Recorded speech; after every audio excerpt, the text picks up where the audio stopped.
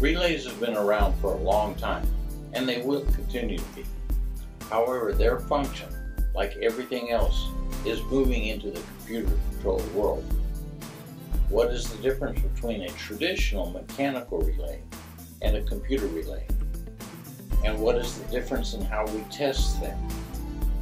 Well, you need to understand this so that you won't make a mistake when you are testing them. Relays are simply switches that use electromagnetism to convert a small current flow to switch on and off a high current flow. Let's take a look at the diagrams for both of these. Here's a basic diagram of a mechanical relay, and like a coin, they have two sides. A control side that uses electromagnetism to engage or switch the contact side, and a contact side that actually completes the continuity so that the power can actually flow. Now let's get more specific here. This is a basic horn diagram with two horns, a mechanical push-button switch, and a clock spring. Now keep in mind all diagrams are drawn at rest, which means nothing is working. Both power and ground will stop at an open. Now here's the ground at rest, and we add the power at rest. Now remember, a good device will have continuity, which means whatever comes to it will pass right through it. The horns have continuity, so the ground will come to them and pass right through them. And on the power side, the fuse, the coil inside the relay, and the clock spring all have continuity. So the power will come to them and pass right through them as well. Now let's activate this circuit. The mechanical switch closes when you push the horn button. Now this now allows continuity of ground all the way to the coil, which is inside the relay.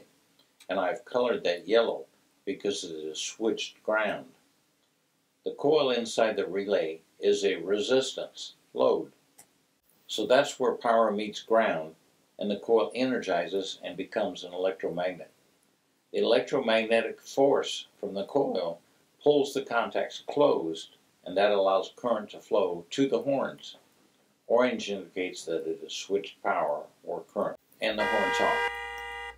Now note, this is a mechanical switch controlled relay, not a computer controlled relay. This is a computer controlled relay. It is also a radiator cooling fan diagram instead of a horn diagram. Let's look at the differences. Here is the computer, and here is the load. The ground has continuity to and into the relay, but it stops there at an open. Notice that there is nothing inside the solid box. That's because it is all circuitry. There are no moving parts. So it really doesn't stop. It enters into the circuitry, but we have no way to visually follow that. Now I realize at this point that you may be confused, and that's why I made this video. So now let's look inside that solid box. The voltage comes directly from the battery, and the continuity to the relay stops there. And again I say it stops, and for all practical reasons it does. Now remember, all diagrams are drawn at rest, so at rest it stops there. Now let's talk about all of this for a moment. Let's look closely at both diagrams. The mechanically switched diagram is on the left, and the computer switched diagram is on the right. On the mechanically switched relay, you can see that the engineers show us an actual mechanical diagram inside that relay, because there are moving parts in there, and that's why it is called a mechanically switched relay. Now on the computer switched relay, the engineers don't show us anything inside the relay. It's not because there is nothing in there, it's because there are no moving parts in there. That's why it is called a computer switched relay. Now we know that power and ground must connect if that load is going to work. So what connects them? Well, the computer control connects them when it commands it on. The computer is a logic device. It gets an input from the temperature sensor and sends out an output to command the relay on. Now I've kept the colors consistent here with their part of the circuit. Blue is control, orange is current flow, and green is ground. Now this all happens through a transistor. A transistor is a semiconductor device used to switch electronic signals on. Now here's where the transistor lives. So if we could see this transistor, this is what it would look like. Now let's complete the connection to that transistor. We know that power stops at an open. That doesn't look like an open, does it? Well, not like an open that you are used to. That's because transistors are different. In part 2 of this video, I will explain this in more detail, but for now, let's just continue.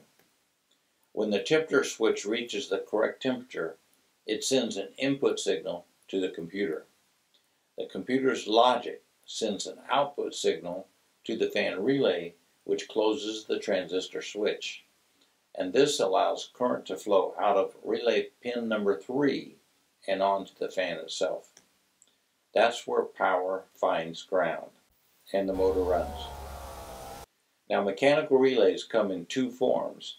They are either normally open, and when energized the magnetic force closes the contacts, or they are normally closed, and when energized the magnetic force opens the contacts and stops current flow. And depending upon the manufacturer and the application, they can have either 3, 4, or 5 pins. They all work the same way. The difference between them is simply where they route power once they are energized. On a mechanically switched relay, the top picture is a typical electrical diagram of what's inside it. And the bottom picture is an actual cutaway of what's inside. There are actually moving parts in there. And here's a zoomed in view so that you can see it better. On the computer switched relay, the right picture, is a typical electrical diagram, and the left is an actual relay. There are no moving parts. It's all circuitry. As you can see, they are completely different, but different doesn't mean you can't understand it. So let's take a closer look. This is what you are used to, right? And it makes sense. But the computer-controlled relays use transistors, and the terminology can be confusing at first. An open switch stops flow, right? But in a transistor, an open switch allows flow. Sounds confusing? Well, in part 2, which is short, I will explain this in a way that will hopefully clear this all up.